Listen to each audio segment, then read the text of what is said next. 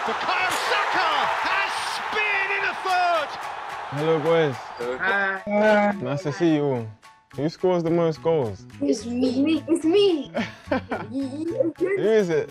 Be honest. It's me. I've scored more this season. No, you haven't. You only scored like one against Liverpool. I even scored yesterday against Spurs. It's alright. Maybe I'll come and watch you guys soon and we'll see, yeah? I hope you've got some questions for me. Angelina, what's your question? How did you balance school and football when you was my age? How old are you? 12. I wouldn't say it was easy. You have to have a lot of discipline. I know my mum really wanted me to do well on my schoolwork, so this is where I had motivation to just make my mum happy. Jaden, what's your question? What age did you really start to believe that you'd make it pro? Every day that I went to training, I always tried to be the best, to score the most goals, and of course impress the coaches the most. It wasn't only until I would say I started to come up to London Colney, so the first team training ground, and then I got my scholarship. I started to get called up to train with the first team.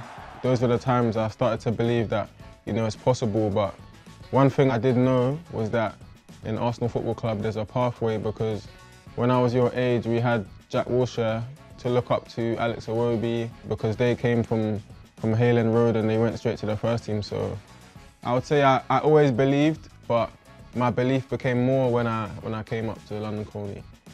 And my second question is, what's your favourite Nigerian food?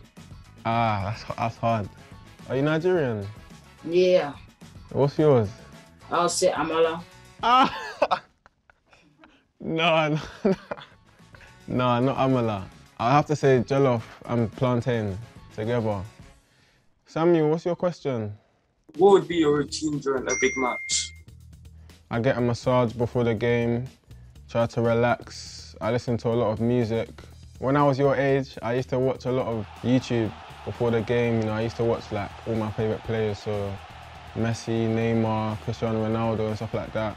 And it just used to make me feel happy. I used to go on the pitch and want to have fun, and I think that calms the nerves as well, and it makes you remember to always enjoy football and not take it obviously too seriously. Hello, Leon.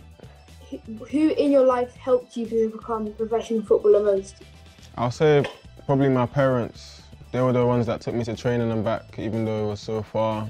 And when I got home, there was always, you know, homemade food to make sure I was always healthy, happy and fit. So I would probably say that my parents have done the most for me to help me. Hello, Demi. How does it feel to represent your country and play alongside many big names? It's a really special feeling. Yeah, I can't really describe it. It's amazing, and every time I get the opportunity, you know, I'm so happy. What aspect of training or coaching has helped you improve as a team player?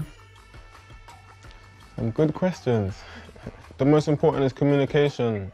When I was younger, I just used to get the ball and just want to dribble everyone.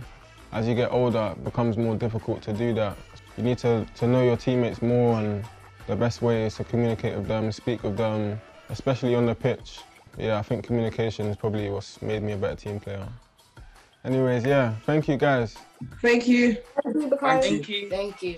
No problem, thank you. See you soon and good luck.